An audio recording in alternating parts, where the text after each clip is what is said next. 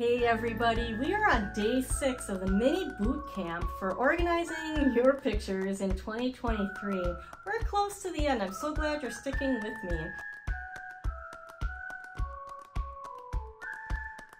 Definitely make sure you've got your guide to take notes today because I'm sharing some great resources that I think might help you. I know a lot of people follow, the videos that I've posted, but I'm just one person and you're getting my perspective. There are many great photo organizers out there. I thought I would share some of these resources with you in case you just want someone else's perspective. And I get it. There are systems that, a lot of different people have developed that might work better for you. So let's dive in to these other resources. The first I want to tell you about is Organizing Photos by the Swedish organizer. This is Caroline Gunter's website and I love it. She has many in-depth articles about software and digital pictures and she has her own set of courses too.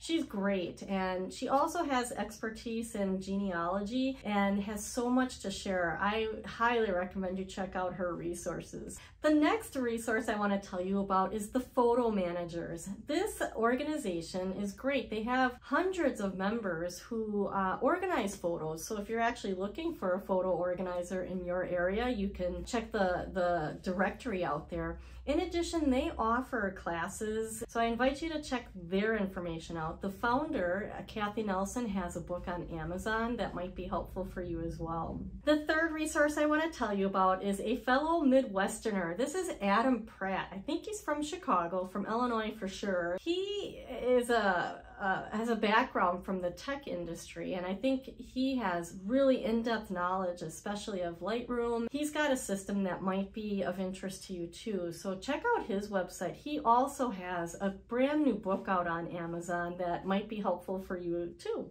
Another company that has been around as long as we have been, Pixologie was founded in like 2013. I actually know it was founded in 2013. Ever-Present has been around, I think, almost as long, or maybe even a little longer. They're out on the East Coast, and their blog has many articles on, digital media, digitizing media, organizing photos. They have a large team of people that go out and serve their communities, and I think they're really, admirable company, saving memories just like we are here at Pixologie.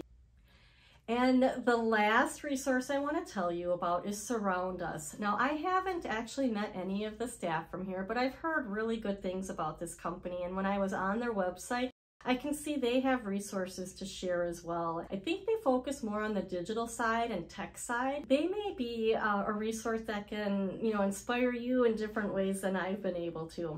So those are 5 resources, and actually there's so much more in there. My takeaways today is definitely go check some of that out. They've got downloads in a lot of cases, and you might find something that is just a little bit of a different system that helps you save your photos. If you do, I'd love to hear about it because when you share things with me, I can pass that on to other people, and we all have to stick together in this photo organizing field. Even though we've been around for, 10 years and more, not enough people know that they need to start saving their pictures today before it's too late.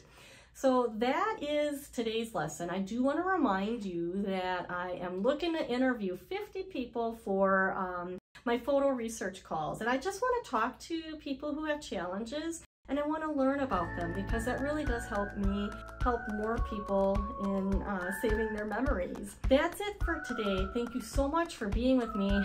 We are on the home stretch. Tomorrow is day 7 and we're going to talk about the most important habit of all. We'll see you tomorrow.